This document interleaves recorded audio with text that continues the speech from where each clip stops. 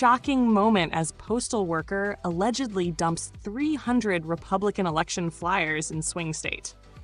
A disturbing video has surfaced showing a postal worker allegedly tossing 300 Republican election flyers into a dumpster in a critical swing state.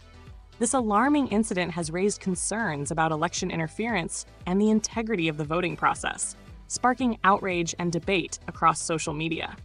If you're following this shocking story, don't forget to subscribe and hit the like button.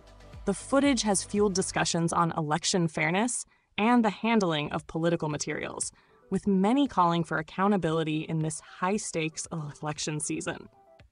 Be sure to like and subscribe for more updates on this and other election-related developments.